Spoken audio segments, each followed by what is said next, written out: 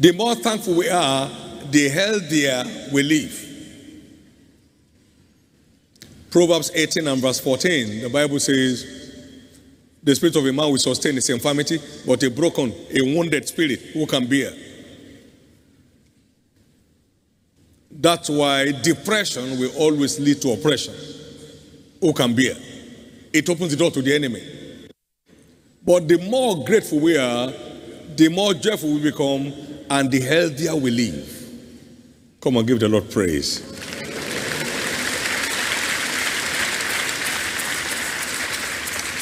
Abraham did not stagger the promise of God, was strong in faith, giving glory to God. And there was a man giving birth to a child at 100, living to be 175. The secret of men are in their stories. The secret of men are in their stories. The more addicted we are to giving glory to God, the healthier we live, because the more joyful we become. And that's a plus. No more emotional breakdowns for you. No more physical breakdowns for you. And no more spiritual breakdowns for you. Thank you, Jesus.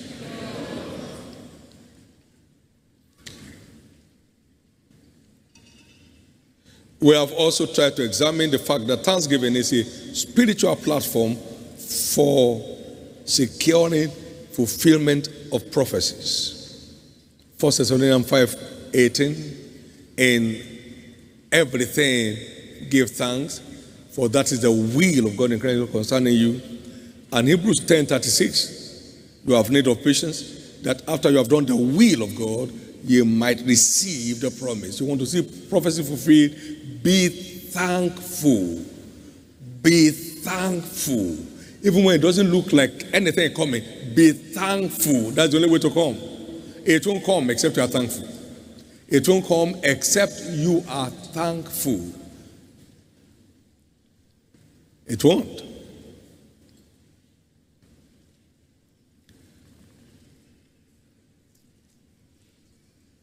It secures fulfillment of prophecies. And then, of course, Thanksgiving preserves God's blessings in our life. If you won't hear and lay to heart, to give glory to my name, says the Lord, I will curse your blessings. He said, I've cursed them already because you did not lay to heart. Malachi chapter 2 and verse 2 and 3. You didn't lay to heart, so I cursed the blessings. So to preserve the blessing of God in your life, be thankful. And be thankful from your heart, so you don't suffer a setback anymore in your life. You are in this commission that even while we're in our wilderness years, there were no better last years. So from now in your life, there shall be no more a better last year. Every year shall be a plus on the previous in your life. By being thankful, you cast your mind back not to be depressed, but to celebrate the good hand of God in several areas of your life. Your life is made up of several parts. When you score an A in school, maybe you got 75%. So you missed 25, but it's an A. Here are people now crying for missing 2 out of 1,000 parts of their life. They are crying.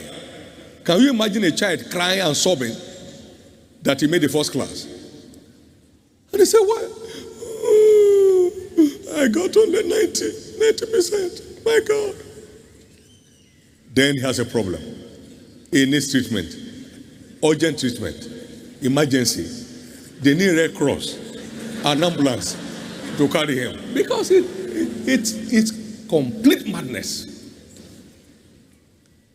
I once heard from a Peugeot management staff that a Peugeot car is made up of about 3,000 parts. 3,000 parts.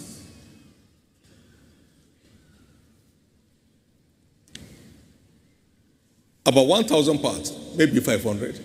Anyone that goes and makes amount at 500, the car will be granted. Your car is moving, or your complaint is continuing. I don't understand it. You almost blame God for giving you a car. You look at it, you despise it. You look at your house, you despise it. Should I believe in this kind of place now? Think of it. Think of it. Think of it. People I brought to church, look at where they're living.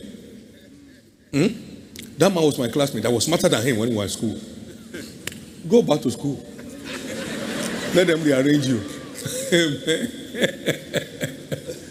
Amen. I will rejoice and be glad. I will rejoice and be glad. I lift my hands to sing praise to the Lord. This is the day He has made. Amen. Amen. No devil can depress me. I tell you. Every day I wake up singing, rejoicing. I don't see the troubles. Those who look to the sun don't see the shadows. Don't see the troubles. I pray for that same grace upon your life today. To always locate a reason to celebrate your God. Always locate a reason to acknowledge your God. It's of His mercy that we are not consumed. Amen. We are not here by our own power or by our own strength. It's all of grace. May no one here abuse that grace. May no one among us abuse the grace of God in our life. In the name of Jesus Christ. Lift up your right hand and give God thanks, everybody. Give Him thanks, give Him praise, give Him glory, give Him honor.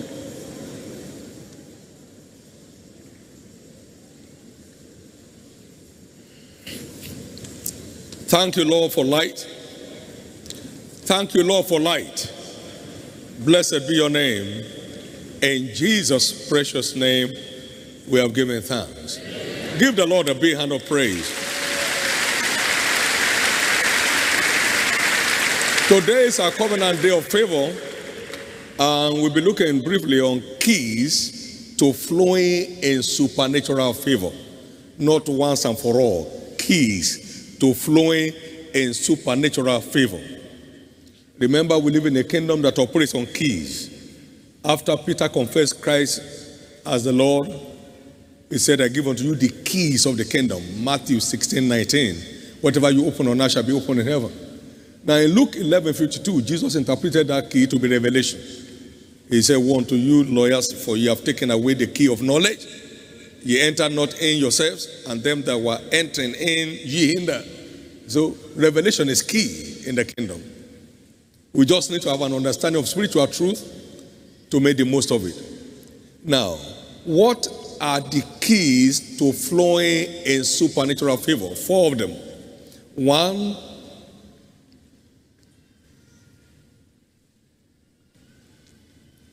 favor demands righteousness, as in the case of Joseph. Favor demands righteousness, as in the case of Joseph.